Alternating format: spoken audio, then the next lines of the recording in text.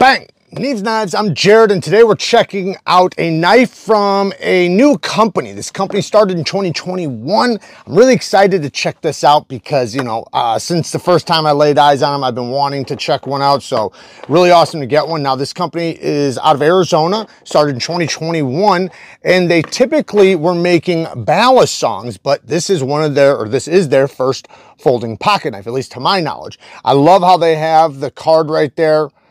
You can see all the details, which is a nice little touch. And then look at this.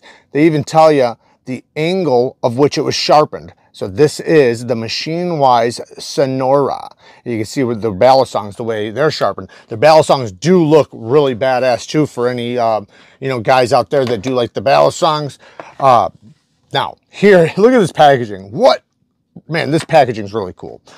It's like a hockey puck, but it is, hard plastic. You can tell it's probably 3D printed, and it has the pivot, sorry, not the pivot. They're calling it the bolster. This was your bolster. So you can see it right there. That's what that used to be, which is really cool. You got some oil and a T15 for the little hardware that this knife has. And why do I say that? Well, because this is an integral. And I gotta say, I haven't had a USA made integral on the channel in a while, at least not that I can think of. The last ones I can think of were Marfione Customs, which was a long time ago. And this is some of the best machining I've seen in a while out of the USA. Incredible, incredible work. So we have a titanium integral with a titanium clip, and I love the anodized distressed look.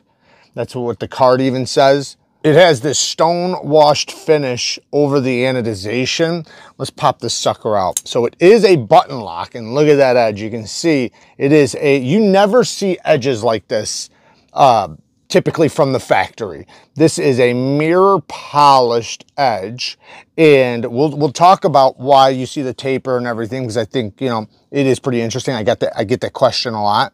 Stone washed blade, 20 CV, 61 HRC, titanium integral, and it is a button lock. And look at the machining of that pivot. Like I said, it did come from this, but my goodness, look at the fit. It is fit in there like so perfectly. It almost looks like it was just machined, together. Beautifully done. Now, the edge, why does it taper from such a thin edge right here all the way to a super thick edge at the tip? Well, you'd think, a lot of people would think that, well, it's a different angle, but it's not. This is actually the same angle, 20 degrees all the way across. The difference is the thickness. This would be the thinnest part of the edge. And as it tapers, it is getting thicker and thicker and thicker and thicker and thicker all the way up to the spine thickness, as you can see, which is nice and thick. This is a very tough tip. You're not gonna have to worry about breaking. You see the angle is just perfect. Really, really well done, and beautiful looking edge too. The mirror polish definitely adds a nice little touch that I always appreciate. I like me a good mirror polish edge. I like all different edges. One thing I always prefer is the ability to do any kind of edge I want. Any steel will take a polished edge, but the question is will they hold it, and will they have bite? We'll talk a little bit more about that in a second. Let's talk about the action. Button lock action. Now, I seen a thing, I think it was on their Instagram, where they said that they tuned, I think this batch or whatever, better than the last time. So I think that, just like all companies, especially with button locks, a lot of them improve the button lock over time, and they're saying that they really, really went to work on this, and you can tell. The break from this is near perfection. It is such a comfortable flipper tab that, because it's so comfortable, it probably feels lighter than it is. But man, you can launch out. You can get a lot of force into that flipper tab. No fatigue. It's a very comfortable flip, a very comfortable break. Clean braking, what acts as the detent because it's a button lock. But yeah, great action in the opening. And then with the closing, you have the button, but it is, you know, it's kind of hidden underneath the what they call the bolster or the pivot collar. So you're not going to hit it. Like if I pinch grip it or something, you're not hitting the button unless you intentionally want to. The drop, it's so glassy smooth. Like it almost feels like it's just riding on air, which I love, love, love. It's like oiled glass. I mean, it's just so damn smooth. I'm guessing it's ceramic caged bearings. I do not know if it's double row or not, but guessing it's brass caged, but I'm not sure. Maybe I'll get a picture of it or something, or, you know, maybe take the pivot out and show you guys. The lockup, rock solid lockup, no up and down at all. Love to see that. I did lightly spine whack it, but I'm not gonna, you know, I don't want to go crazy because I want to let it break in. I don't like to do that with button locks right off the bat, especially with something so expensive.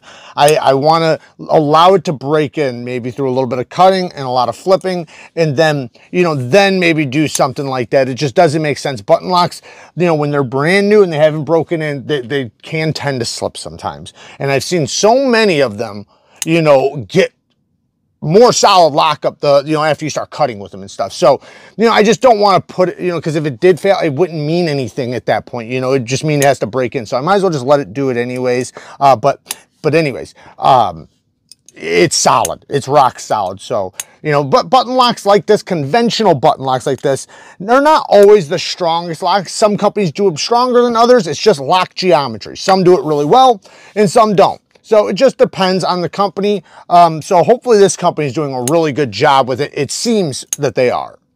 But yeah, the action's great. I wouldn't mind if it was even a little bit stronger, but it doesn't need to be. And I don't know anybody that probably agree with me because it's such a clean braking action.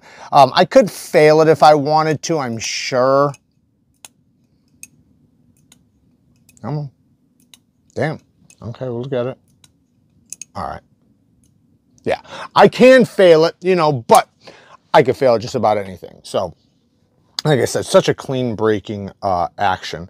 Nice thin grind back here, so it's going to slice really good, and then the tip is going to have some good reinforcement, so you're not going to have to worry about the tip breaking. The handle's very slim, very, very slim. And the clip is a titanium pocket clip that you can flip over to this side, which is cool because button locks are ambidextrous. You can use them right or left hand.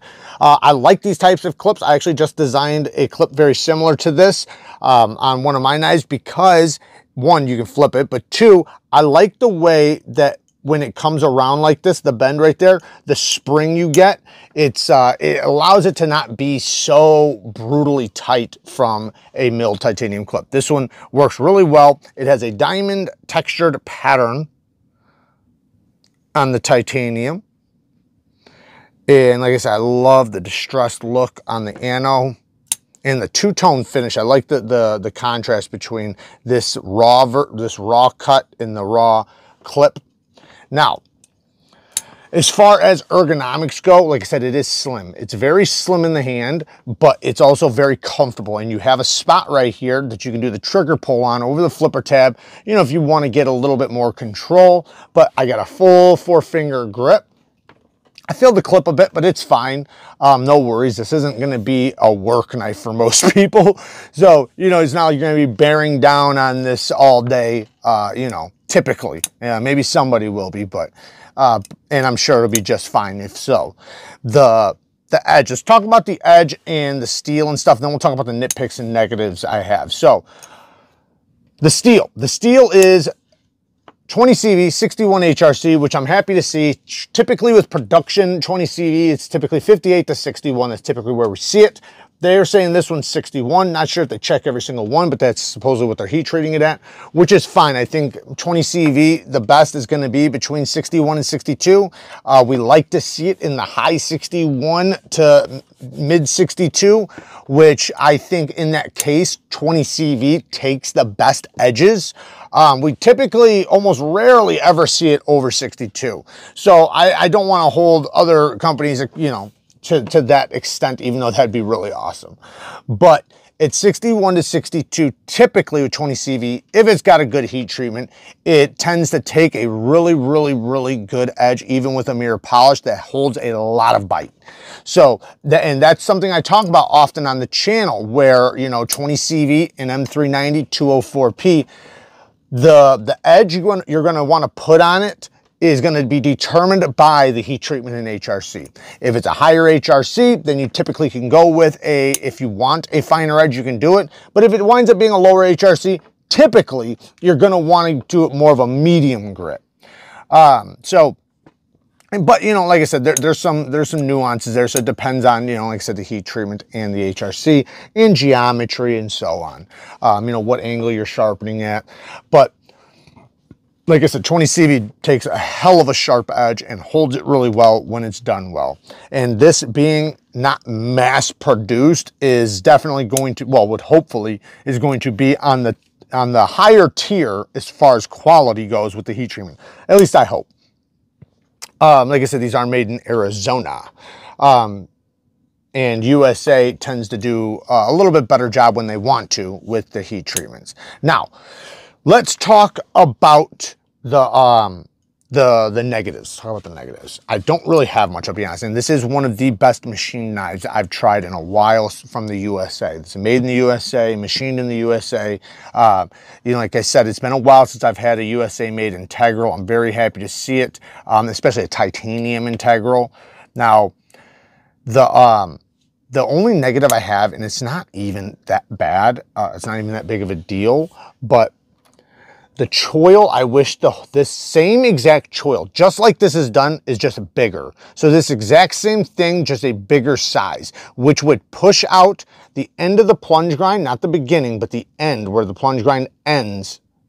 It would separate that from the edge. The edge would probably be right here. So it'd be farther away from the plunge grind. Now this is plenty of room. You can see the edge bevel cuts off really nicely. It doesn't get thicker right there. It's not hitting the plunge grind, but it would give me a little bit of separation when I am sharpening. If I want to lower back my edge angle, maybe I want to do a 15-degree edge bevel, right? So it would allow me to do that without fear of hitting the plunge grind on the second sharpening or something. So that's just a preference. I like it opened up as big as possible. Not saying a finger choil, but just an actual sharpening choil, so that you have, one, room to sharpen, but two, room to lower your edge angle to whatever you want. This one's good, so I don't want to make it sound like it's bad. I would just love to see it just a little bit bigger.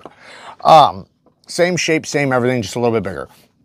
Now, that's really the only negative I have, and it's not even a negative, to be honest. The one other thing I can say is, and this is a preference, has nothing to do with anything wrong. This is a drop point blade, beautiful drop point blade.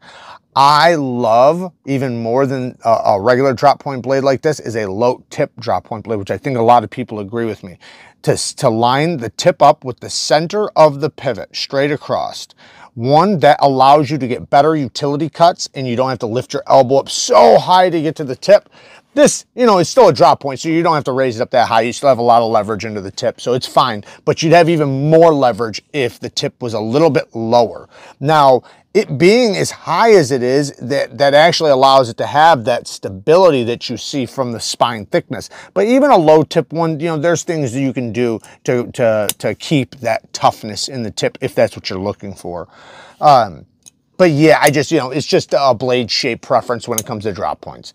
This thing's gonna work just fine though. No problem slicing, great geometry. The belly has a little bit of stoutness, so you're gonna be able to cut down on flat surfaces, and you know, the tip is easy to get to. All in all, beautiful knife. Love the size of the stop pin. Love that it's a T15 hardware on the clip and on the pivot. The action is amazing. Like I said, this thing, you can tell this was finely tuned, because it's just, the action is so perfect that it has to be. It has to be. Love the anodization and the colors on the inside. I actually have something over here that would match this thing pretty well. Check this out. My little, this is made in the USA too. By KUBEY. So this is by KUBEY, which you can see it kind of has a little bit of the same color pattern, slightly, you know. I think they both look good together. Oh yeah, and one other thing I want to talk about really quick is,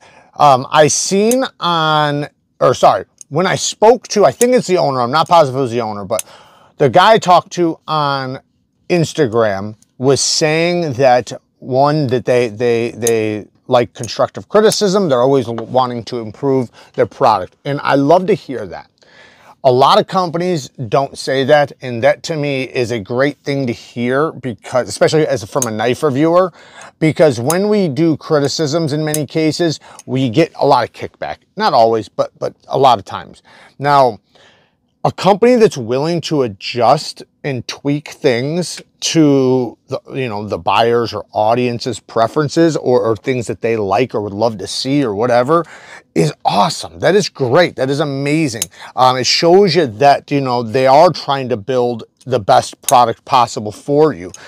We see a lot of makers are kind of stuck in their ways and they don't want to hear anything, especially from a younger audience when they've been doing it for so many years.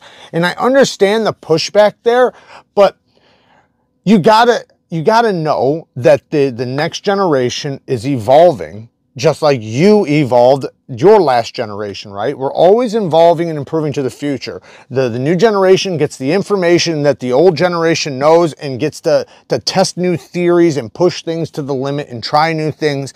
And so I think it's always great to listen to the new crowd or new audience or whatever, and not get stubborn and think you know everything. And I'm not saying that because I mean, some of them, they damn near do, but that doesn't mean you can't evolve to be better, or that there isn't things that evolve and get better, or the knowledge on certain details and certain things. We just have more of it, Anyways, I mean, we've seen a lot of myths busted in the knife community.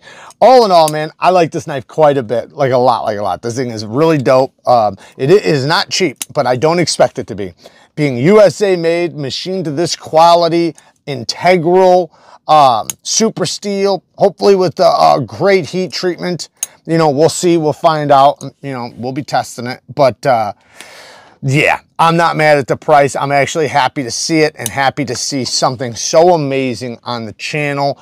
Is it going to be for everybody? Of course not. It's going to be out of a lot of people's price ranges, but that doesn't mean you can't appreciate that there is a company here making such high quality knives, because USA made, like, I think the USA does the best work. There's some companies that don't, but there's a lot of companies that do. And we are the ones that typically, at least in history, we're always the ones that push the limits and evolve, and everybody else kind of follows suit and starts copying and stuff like that, which I think that's an awesome position to be in, and I'd love to see us continue to do that. So there you guys go. Work hard, stay tough. Till next time, peace.